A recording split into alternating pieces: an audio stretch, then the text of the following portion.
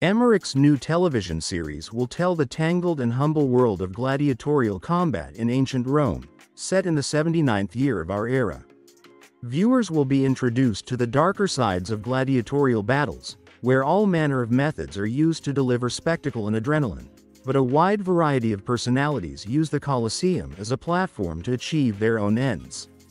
The plot will surround the intricate world of gladiatorial combat in ancient Rome. Emperor Vespasian begins to organize regular battles between the strongest. Two-time Academy Award winner Anthony Hopkins plays the role of Roman Emperor Vespasian. The series is based on the book of the same name by American author Daniel Mannix, which once served as inspiration for the screenwriter of the movie Gladiator David Franzoni.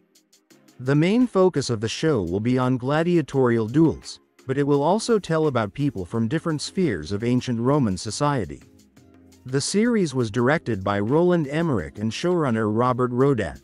The premiere is scheduled for July 18, 2024 year. One of the roles also performed Anthony Hopkins.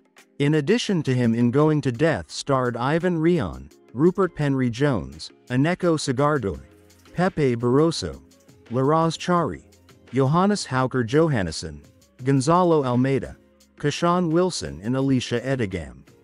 Robert Rodart is responsible for the script. All 10 episodes will be available on Peacock on July 18.